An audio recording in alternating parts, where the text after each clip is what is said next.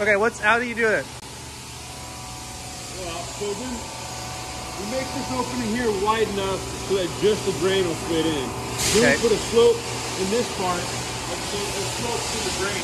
Yeah. So we make sure that when the water rolls in, it ends up where it's supposed to. And then the water hits here and it bounces that way so it doesn't get on the person. Right. And this would be a solid piece, and we drill the holes on site wherever you want. You put your faucet right there. Right?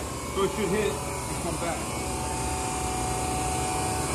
But you can't do it with the Concrete Collaborative. You got to use Caesar stone. Right. The Concrete Collaborative, it's a great product if you're sticking it down on a flat surface.